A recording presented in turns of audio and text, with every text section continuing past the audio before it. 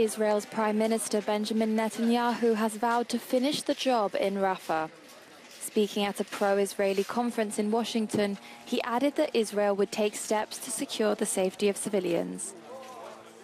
Netanyahu faces increasing international pressure from world leaders who are starting to criticize his military campaign in Gaza. Meanwhile, strikes across Gaza killed at least 10 people overnight, according to local Rafah news agency. About a quarter of Gaza's population is currently on the brink of starvation.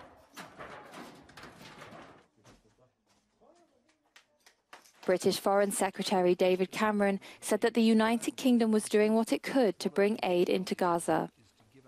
He called on Israel to open the port of Ashdod to allow a maritime corridor of aid into Gaza.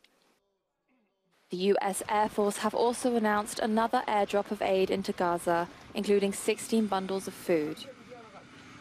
The UN have said Gaza is in desperate need of aid and have called on Israel to allow UN workers visas in order to distribute supplies.